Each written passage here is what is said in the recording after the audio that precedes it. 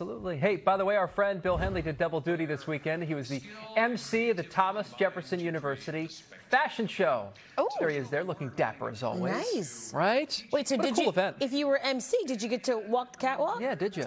Well, this is the 16th time I've done it. Nice. So, yes, the first time it was 20 years ago. Wow. And I started, there are usually some children in the show, and some of the youngest ones, they need some help down the runway. There you so go. that's when I hit the runway. Okay. But there were only 2 children in the show this year, and they were 6 or 7 years old. They were fine on their own. They could do it. They did a great job, too. Great. And the students, the fantastic designs, and all the graduates are graduating with jobs. Can you imagine? Oh, nice. Yes. That's great. Just like broadcasting. I think next year we need to get you. We need to get you though, walking down. Oh, listen, they have professional models. I've got my hands full wanna see it emceeing too. it. So I like how you're trying to give me extra work, though. Thank you so much, Aaron.